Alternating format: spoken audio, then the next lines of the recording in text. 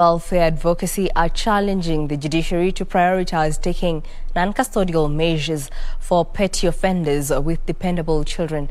According to Susan Njeri Waititu, who is a counseling psychologist, parental incarceration exposes thousands of children to emotional, physical, educational and financial threats impacting their general growth and development. Well, Serfine Achieng with more details. In Waititu village, Juja sub-county within Kiambu County, Boniface Mburu is busy juggling between domestic chores and caring for his one-year-old son.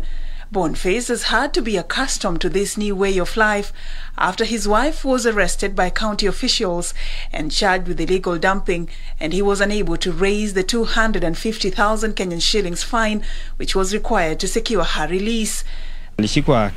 Alikuwa ameshika tu karatasi kadogo hivi alikuwa anaenda kudump mahali sisi tuna dump takataka, lakini hakuwa ameona hiyo jina dumping juu kulikuwa usiku. Ilikuwa kitu saa 3, ndio maana akashikwa na kanjo akawekwa kwa gari na akiwa na mtoto mdogo. Mimi nikafika pale station nikaambiwa nichukue mtoto. Sasa ndio akaenda kotini akapigwa fine ya 1250 na nimejaribu sana hasa hizo pesa sizioni. Boniface, who works as a mechanic, has not been able to go to work since he has no one else to take care of their son.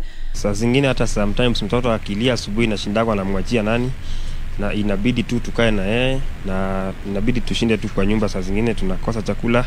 Their son was born with complication on both legs and requires regular medical checkups and treatment, but that too has had to be put on hold considering his financial woes. Pia ningeomba kwa unyenyekevu mtu mwenye anaweza nisaidia juu mtoto wangu ako na shida ya miguu ya APDK, juu nilishindwa hata kumpeleka hosi. Alikuwa apelekwa hata hosi last week, nilishindwa juu ya kosa fedha. The 2021 economic survey published by the Kenya National Bureau of Statistics indicates that in 2020, a total of 86,119 people were committed to prison in Kenya. 78,231 of them were men and 7,888 were women. And while Persons Deprived of Liberty Act of 2014 allows mothers in prison to have their children accompany them until they attain the age of 4 years, the deplorable state in many correctional facilities exposes such children to a myriad of challenges, and as such, many parents prefer to leave their children at home.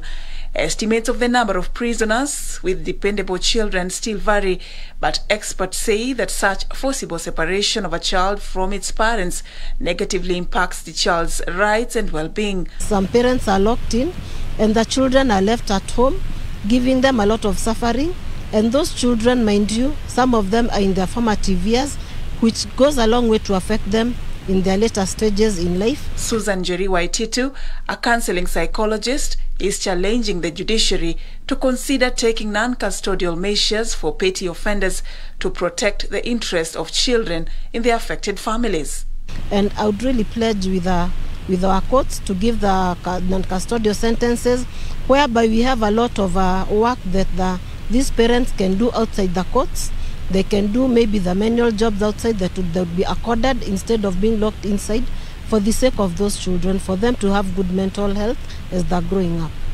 She says that players in the criminal justice system must, on a need basis, understand the unique dynamics of the family in question and try to ensure a safety net for the child or children of incarcerated parents. For Lunchtime News, I'm Serfine Achieng.